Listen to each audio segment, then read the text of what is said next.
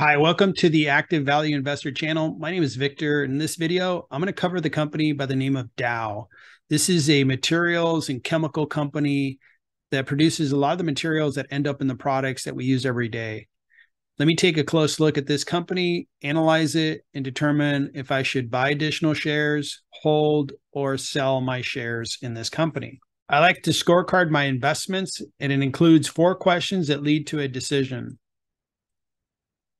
Do I want to be a part of this industry? Is the company operated and performing well? Is debt less than 3 times EBITDA? I want a discount on the stock. Based on those 4 questions, I determine if I should buy additional shares, hold, or sell.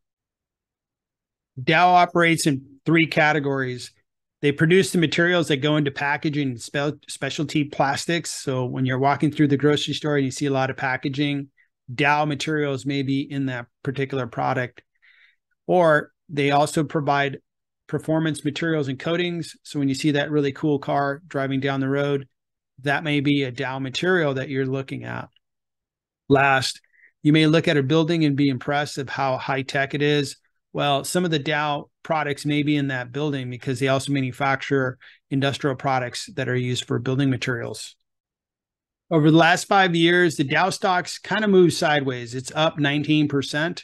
They also pay close to a 5% dividend. So you'd be up 19% and you would have received a nice dividend each year. Over the last 12 months, it's up about 2.5%, not breaking any records, but 2022 was a fairly brutal year for growth stocks. So I think 2.5% is pretty good for the last 12 months. How much is this company worth? I like to value companies based on their cash flows, discounting all the expected cash flows in the future to today's value.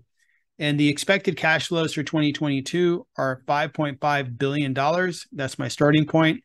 I took the first 3 quarters of 2022 that are closed and reported, annualized that number to arrive at this figure.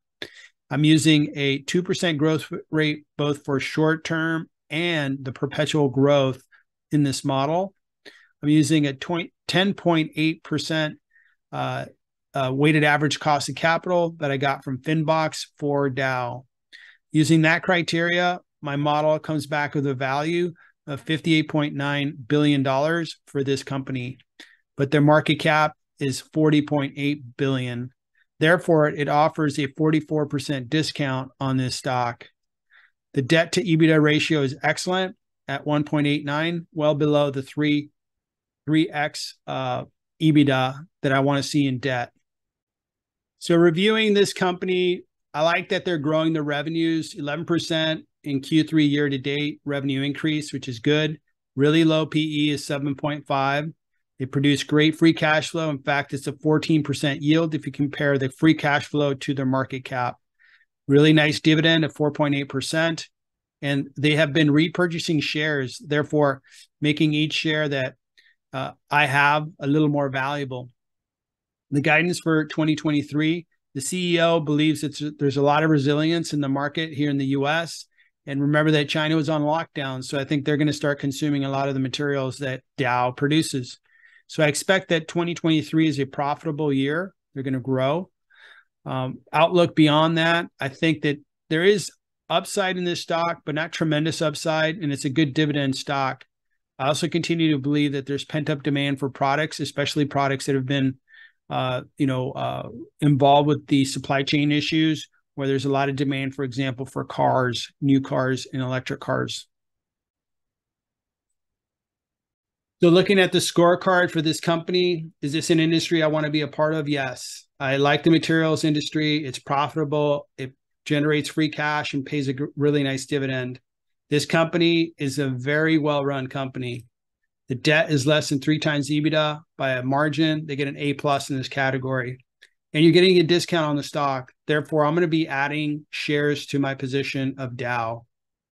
Thanks for watching my video. I hope you found it interesting and found a few things interesting about DOW. I really appreciate it.